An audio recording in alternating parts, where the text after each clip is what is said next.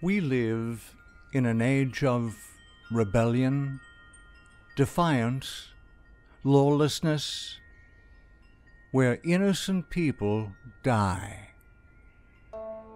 Sin has prevailed in this world since the fall of Lucifer. Satan has broken heaven's law and now wants all mankind to defy Yahuwah. But will he succeed?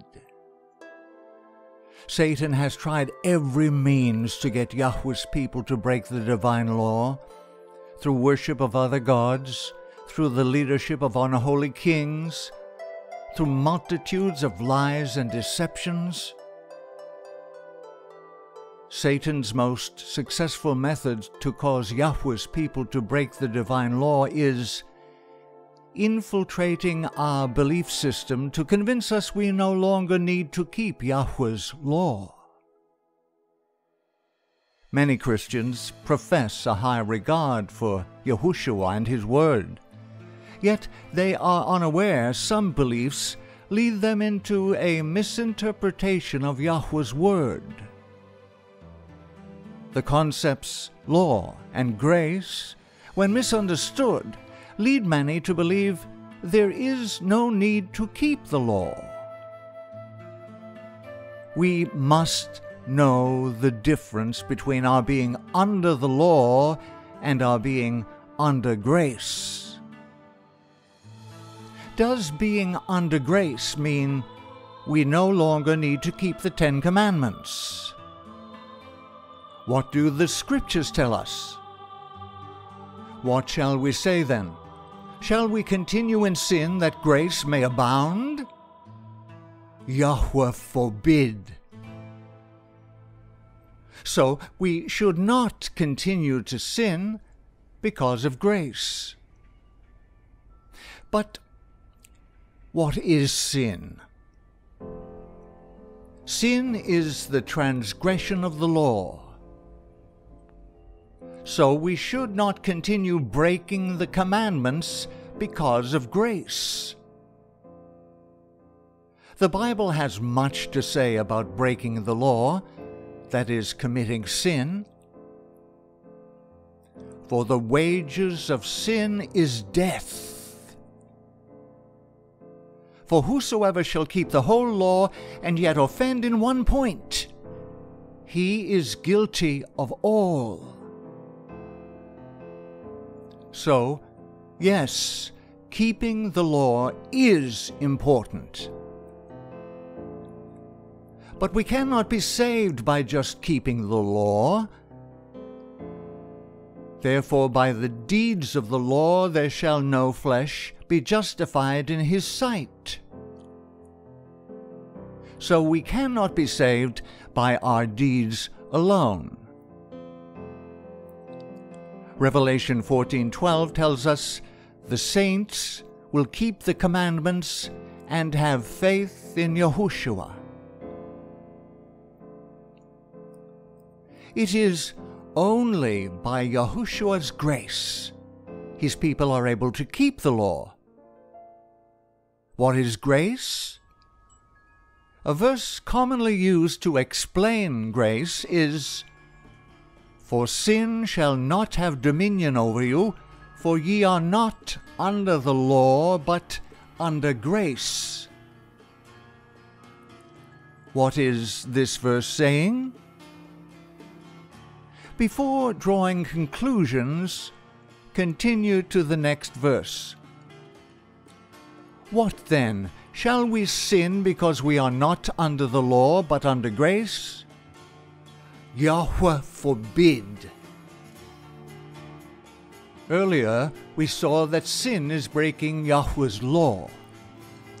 This verse begins with a simple question. Should we break Yahuwah's law because we are under grace? The answer? Yahuwah forbid. What then is the purpose of Yahuwah's law? The law acts as a mirror to show us where we have sinned. Nay, I had not known sin but by the law. The law shows us where we have sinned so that we may be led to Yahushua, who alone has that power to forgive us for all sin by his grace. If ye love me, keep my commandments. We do not keep the commandments in order to be saved. We keep the commandments because we have been changed and no longer desire sin. Yahushua kept the commandments, and as we learn to know him, we will become more like him. He who says, "I know him," and does not keep his commandments is a liar, and the truth is not in him. As shown earlier in Revelation 14:12, the saints are those that keep the commandments of Yahweh and the faith of Yahushua. For as the body without the spirit is dead, so faith without works is dead also. A male driver was speeding and was pulled over for breaking the law.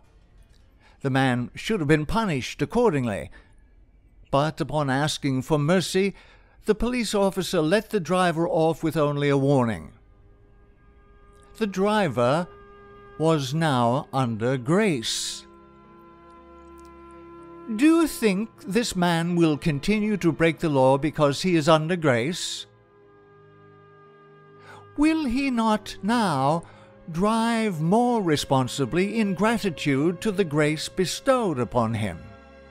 It all started with that one sin. And that one sin was the reason Yahushua had to take his place upon a cross. Because the law had been broken, Yahushua chose to die to redeem us. So now, after his death, the law is no longer valid. Yahushua kept the commandments. If ye keep my commandments, you will abide in my love, just as I have kept my Father's commandments and abide in his love. How is our love for Yahushua revealed? If you love me, keep my commandments. How is our relationship with Yahushua made evident? Now by this we know that we know him, if we keep his commandments. He who says, "I know him," and does not keep his commandments is a liar, and the truth is not in him. Many will say to me in that day, "Lord, Lord, have we not prophesied in your name, cast out demons in your name, and done many wonders in your name?" And then will I declare to them, "I never knew you. Depart from me, you who practice lawlessness."